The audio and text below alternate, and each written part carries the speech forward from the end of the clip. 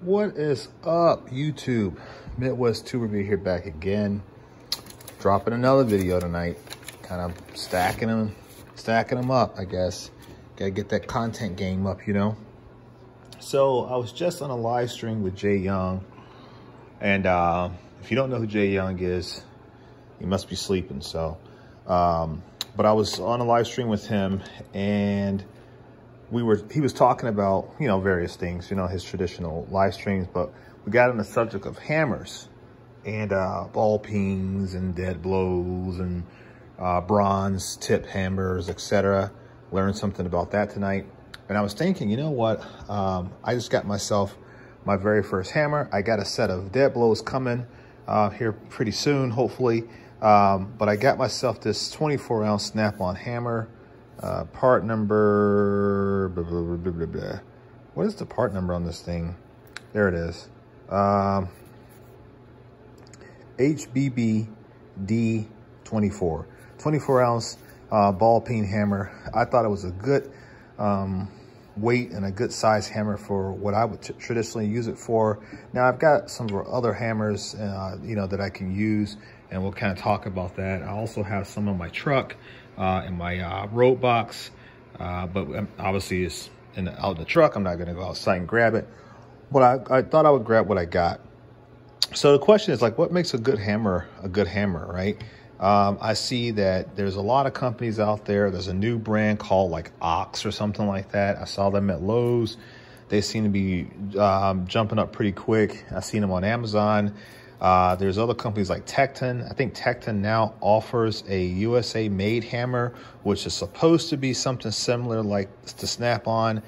There is a slight difference in terms of how it's designed. But Snap-on, you know, I guess a lot of people probably don't even know how Snap-on hammers are made. And I have like the cutaway. I need to bring that and probably do a follow-up video to this. But what I've learned is that with Snap-on hammers, I don't know if it's just if it's this one or if it's all of them, but they have the ones that have shot in them, lead shot, the steel shaft or whatever that's on the inside of the hammer doesn't actually connect with the head. It's independent or it's free. So that way when you strike, the vibration stays within the head. The inertia that is created from the swing stays in the head. All that energy transfers to the head, and it does not transfer back into the handle, which means you get far less vibration than you would with a traditional hammer. So when you look at some of the other ones I've got here, this is a Bluepoint. Let's see here, where's the Bluepoint? Yeah, that's a Bluepoint, which is basically Snap-on. This one here is a, what is it? 48-ounce one. It's got the wooden handle. So you imagine when you smack something really heavy hard with that guy, all that energy that you create on smacking the substrate with this head is some of that energy is gonna come back down into the handle, and subsequently you get things like this where it broke. So I have to get that guy warrantied out at some point in time. I'm not gonna try to replace this myself. This is gonna go back to Snap-on, let them take care of it, and so on and so forth. I also have another Bluepoint here. This is also Bluepoint. This is a 24-ounce, which is essentially this guy here. Although this does feel a little bit heavier, maybe that's because of the wooden handle. And then we have, I believe it's like a 16 or a 12. Yeah, this is a 16-ounce one here. I think it also had a crack in it. No, maybe not yet. So she's still good. The 24 is still good. So I guess, yeah, what makes a good hammer a good hammer? I guess maybe it's because of the construction, the work that goes into it in terms of how they design it. Snap-on's got a great design. If you've ever seen a cutaway, it really explains in detail how the hammers are made. And like I said, having that bar that is in the handle, which gives it a strength and rigidity, but at the same time minimizes or almost virtually eliminates the vibration that you would feel back in your hand, that translates back in your hand. That's always a plus. I don't know how some of these other hammers are. Like I said, the Tekton brand, and there's other ones. Jay Young did mention buying a Trusty Cook hammer. He said the Trusty Cook hammers are very similar in terms of how they look. and they appear to be good quality. And I know Trusty Cook has been around for a long time, and I've heard great things about their hammers. So what I'm going to do is I'm going to get the cutaway from my buddy Jerry so that you guys can see more about how Snap-on hammers are made. I'll borrow that from him. But at the same time, I will try to find a Trusty Cook hammer that is similar to what you would get from Snap-on. And then we are going to do a little bit of a comparison in terms of how they're designed. A lot of the Trusty Cook information will probably have to be pulled off on being on the website. So hopefully they have that information. Whereas with the Snap-on, like I said, I have a cutaway. I can use that, and I can use my engineering brain, and I can tell you what I think about that. Here's a dead blow. I like this one here. I had an older version, which I really like the design of it. Snap-on basically mimicked the same profile or body, if you will, for all their hammers, but I had an older one which was a little bit cooler than this one, and when I warrantied it out because I blew the cap off of it, they gave me this guy here. So nonetheless, I still like it. It's a great dead blow hammer. It's got two different durometer caps here, so you can have a little bit harder with the gray, a little bit softer with the black, and then you can pick and choose your different colors. And I know there's another brand here. This one here is, what is it? Nupula. Nupula is also a very popular brand, and with the Nupulas, I don't know about the Snap-on ones, but I assume that you probably can. But I know with Nupulas you can buy different caps, so you get the different hardness durometers for these different caps, and then you can use them for a variety of different applications, right? This is also a really great hammer or dead blow. It's got a fiberglass handle. I know that those fiberglass handles can split and break.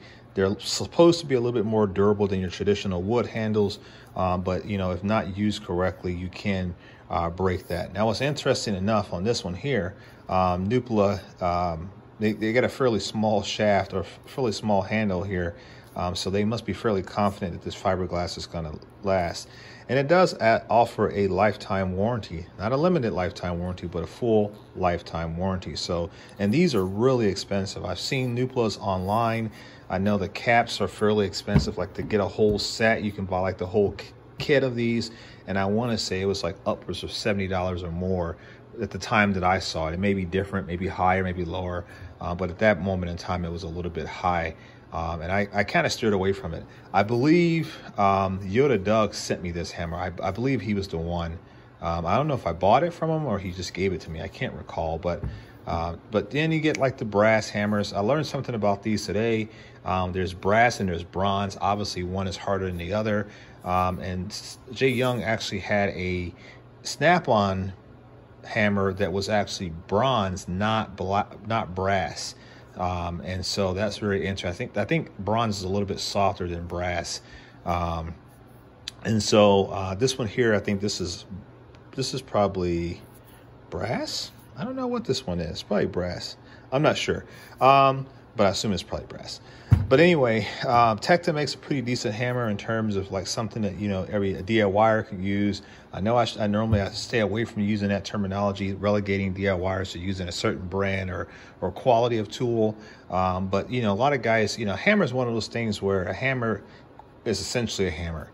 You know, you're not, for most people who are especially home mechanics or shade tree mechanics, they're not going to be banging on a hammer every single day, whereas a professional auto technician is going to probably use their hammers, you know, 2-3 times a week, if not every day.